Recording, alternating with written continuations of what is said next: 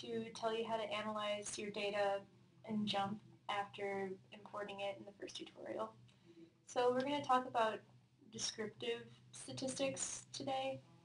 It's not going to be comparing what grade had the best guess for the rock weight or anything like that. It's just going to be looking at the data and seeing how it's distributed.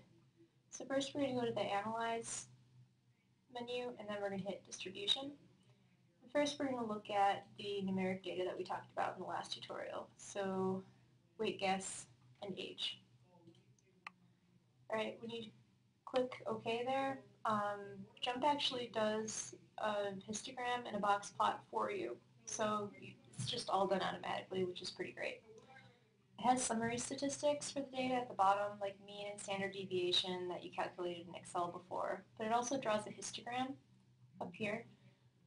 We talked about different types of distributions earlier in the class, so I want you guys to think about what type of distributions these are. They look pretty similar.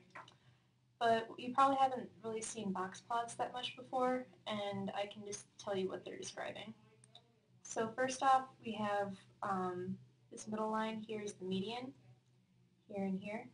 And this box in here is representing where the mean is. So you can see in both of these cases, the median is a little bit different from the mean in this case and very different here. And that's definitely reflective of the fact that there's outliers out here. So the outliers are bigger numbers and they're going to mess with the mean by pulling it upward, but it's not really going to affect the median. So that's just when you line them up in order, you pick the middle one.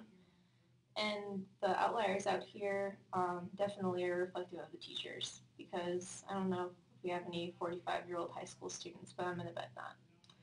Alright, so the other parts of the box plot, you have the median, and the other lines here are the quartiles. So this is the first quartile.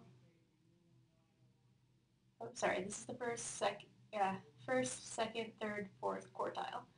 And in between these quartiles, it's going to be about a quarter of the data. So inside this box is half the data, because it's two quartiles, another quarter, another quarter. And this isn't counting the outliers. And you calculate the outliers by calculating the interquartile range, which is between the first and third quartiles, and then doing a formula based on that, but we're not really going to go into it. You can also do some descriptive statistics on the categorical data. So we're going to go back into distribution. And JMP performs different analyses based on what type of data you put into it. So if we put grade, gender, tactile content into here, it can't do a box plot because it doesn't have numeric data, but it can do sort of a, it's not quite a histogram because it's categorical data, but like a bar chart of the different categories.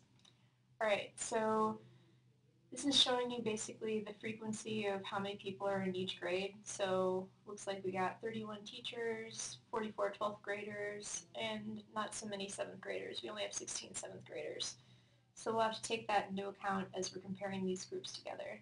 The other problem that you probably noticed here is that we have 4 categories for gender and 4 categories for tactile content. That's because when you guys entered the data, you didn't standardize. So some of you used capital Y, some of you used lowercase y. And JMP doesn't know that these two things are the same thing. So in another tutorial, I'll show you how to fix this in either Excel or JMP. One other thing that I wanted to show you guys is that you can analyze the numeric data. We'll just do weight based on categorical data, like grade. We'll put that in the by section here. Click OK. And this is basically the same data output as we did with the regular numeric data, except that it's separating it out based on grade. So you get one histogram and box plot for grade 10, one for grade 11, and so on. Just looking through this data, you can see that the means for each group are pretty different. Not every grade was guessing the same thing. And you can make different conclusions based on that. So that's the end of this sort of descriptive statistics tutorial, and we'll get into inferential statistics in the next one.